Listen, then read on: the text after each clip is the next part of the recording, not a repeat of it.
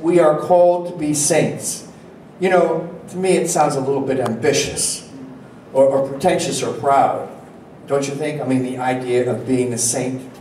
I mean, I don't know about you, but I always tend to see saints as very special people. An unusual breed, to say the least. Like St. Stephen, who gave his life for Jesus' sake by being stoned to death. Or St. Thomas More, who was beheaded because he chose to be God's servant and not the king's.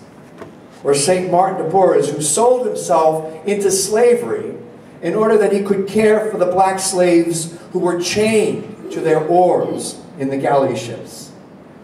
Or Mother Teresa, rescuing the dying from the streets of India for Christ. Now that's the stuff of sanctity in my mind.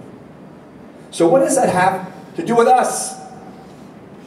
Ordinary people gathered here at this parish center on a Saturday in Lent. Well, you may tempt me to say, not much. But I say to you, it has everything to do with us. Everything to do with us. Because sanctity is our Christian calling.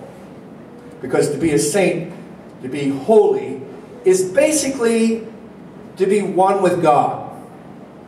To be one with God. It means that you try and live the two great commandments of the law that we heard this past week at the Gospel. Love God more than anything else, and love your brothers and sisters at least as much as you love yourself. Now please understand, this is not heroic holiness. This isn't dying a martyr's death for Christ, or this isn't giving your life for your friends. I'm talking about basic holiness, sanctity 101. Without that much holiness, then you and I are Christians in name only. The truth is, the power to do this, the capacity to be saints, we already have it.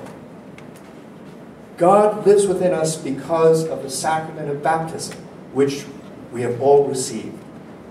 So, if that's true, then His life, His love, His sanctifying power courses through us like another bloodstream. You don't need to look around you. You don't have to search for some magic formula or feed questions into Google.com. Our holiness is within. It consists of the Father and the Son and the Holy Spirit making their home in us. And because of that power of the Trinity living in us, we are one with God. We belong to God's family. And that makes us pretty incredible people. Children of the Father, brothers and sisters of Jesus Christ, and temples of the Holy Spirit.